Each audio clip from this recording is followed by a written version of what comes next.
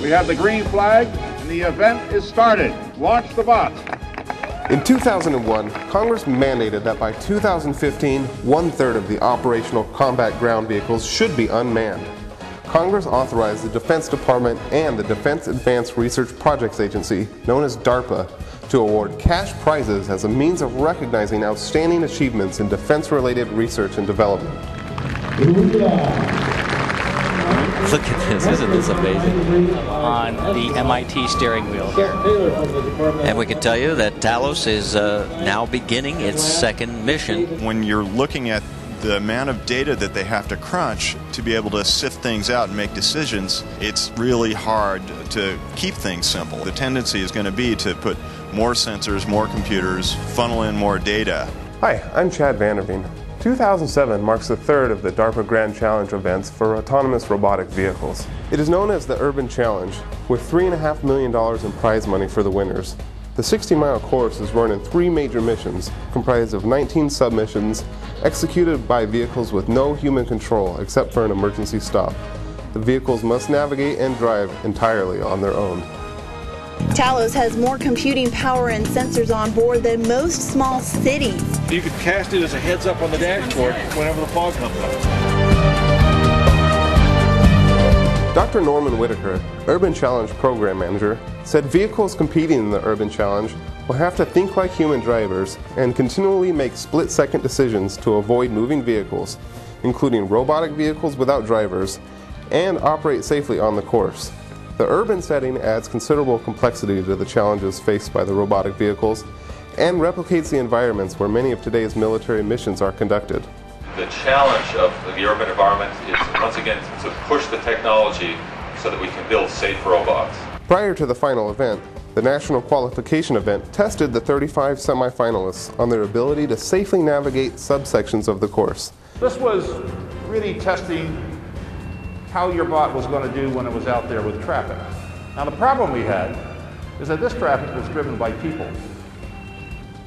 And the difference between this test series and the finals is that there's not only going to be people driving, but there's going to be other bots driving.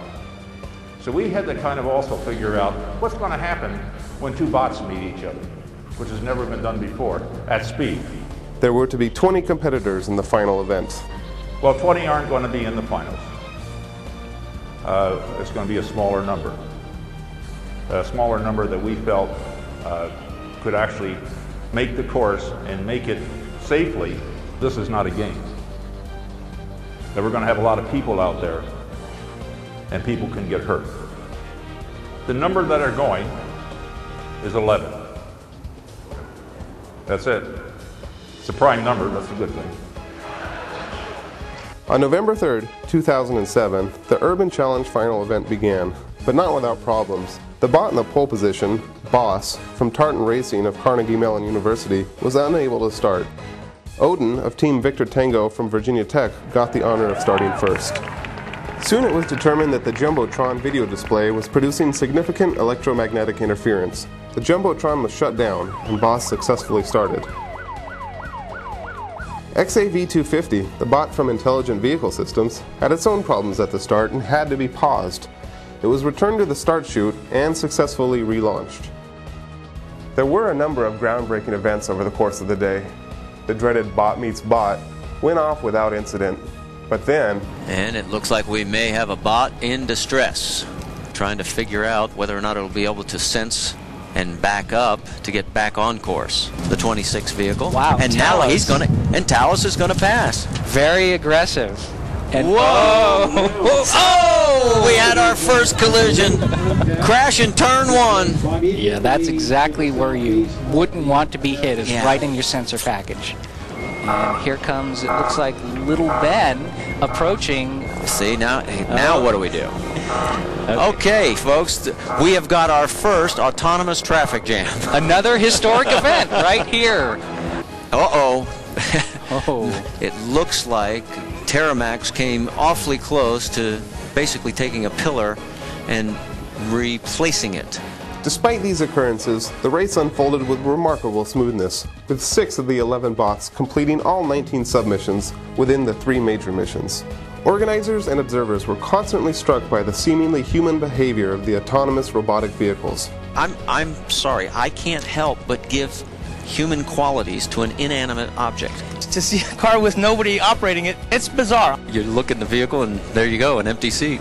Well, yeah, and I think it's the behavior of the vehicle is so human-like that you start to forget that it is a machine that is making its own decisions. The last bot to complete the event was named Skynet, an obvious nod to the intelligent robots waging war on humanity in the Terminator movies. The Defense Advanced Research Projects Agency is the central research and development organization for the Department of Defense. DARPA sponsors revolutionary, high-payoff research that leads to innovative new military capabilities. This is Chad Vanderveen for GTTV, and check back with us soon for our in-depth look at the 2007 DARPA Urban Challenge. No buildings were harmed by the vehicles participating in this challenge.